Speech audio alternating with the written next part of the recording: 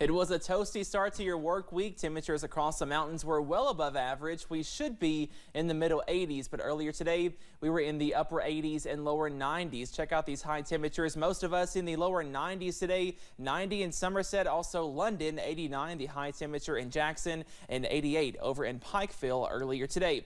As we go into tonight, we do stay dry under a mainly clear sky, but also mild and muggy. Those overnight lows falling into the upper 60s and lower 70s as you wake up on Tuesday. And speaking of your Tuesday, more warm weather on the way as we kick off your Tuesday. Middle to upper 70s by lunchtime. Also some 90s out there by the afternoon. So a warm day is on tap. But the good news, if you're a fan of the sunshine, more sunshine is on the way for your Tuesday. That high pressure does continue. So that means we do stay dry under plenty of sunshine on Tuesday, also Wednesday. But notice by the weekend, watching out for maybe a few changes out there. And as we approach the peak of hurricane season, the tropics are starting to wake up as well. Those details coming up in just a few minutes. Olivia?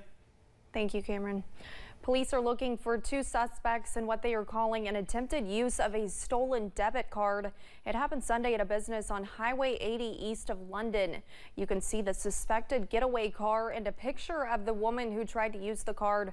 The woman has blonde hair and tattoos. Police believe a man was outside waiting for her in a dark SUV. If you know who either of them are, you were asked to call the Laurel County Sheriff's Office at 606-864-6600 or message their Facebook page. The Knox County Sheriff's Office is investigating a fence that was stolen from a cemetery. On Saturday, deputies responded to a theft complaint at the Campbell Cemetery in Woodbine. 150 feet of fence, including 7 posts, 2 10-foot gates, and all of the hardware were stolen. If you have any information, call the Knox County Sheriff's Office at 606-546-3181 or Knox County Dispatch at 606-546-3510. The Kentucky Transportation Cabinet is warning drivers of nighttime construction along Kentucky 15 in Knott County. Construction on the bridge is located at mile marker 5.6 over Carfork Lake. Work will begin starting at 2 a.m. until 7 p.m. During this time, traffic will be controlled by flaggers. KYTC officials say to plan for congestion in the area and drive slow when in the work zone. Just more than a year since the July 2022 flood, West Whitesburg Elementary has reopened. WYMT's Chandler Wilcox tells us how school administrators worked to update the building before students returned. It has been more than a year since students walked through the halls of West Whitesburg Elementary. We had a lot of anticipation and a lot of excitement over the last few weeks in the summer. The building underwent a complete remodel after floodwaters swept through. Timing wasn't perfect, but the opportunity to update the building and to do that and come back better and stronger, it's also a really good feeling to celebrate. One of the biggest updates for the school is that they are going from open to closed suites. 5 locked doors separate the kids from outside. We've talked for years about the fact that we needed to build walls and go into this building for safer purposes. It's much safer to have students behind closed locked classroom doors instead of the open concept. Students attended the high school last year. Administrators say the changes have shown resilience from kids and staff. Going to Lecture Central last year was a really good experience for us, and it kind of prepared them for what we're coming into now because our building is totally different in the layout.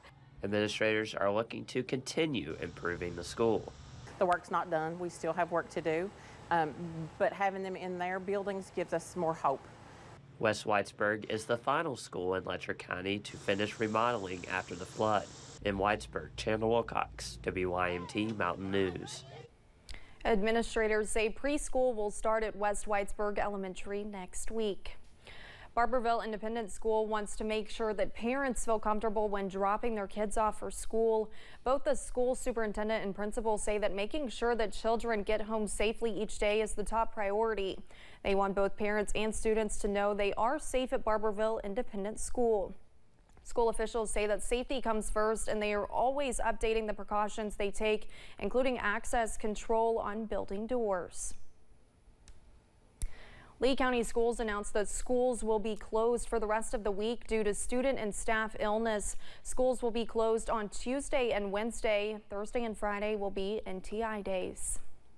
New tonight, an Eastern Kentucky high school cheerleading team is temporarily on pause. The Herald-Leader reports all Rowan County high school cheer activities are on pause pending an investigation. Superintendent Michael Rowe did not release any details about the investigation, but he told the paper the investigation would last 1 week.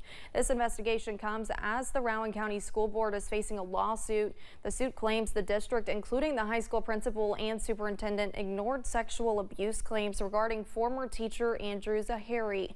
Zahari is facing 23 felony counts for his alleged sexual relationship with a student. Staying in Rowan County, Governor Andy Beshear announced millions of dollars in funding for the area today. He made the announcement in Moorhead.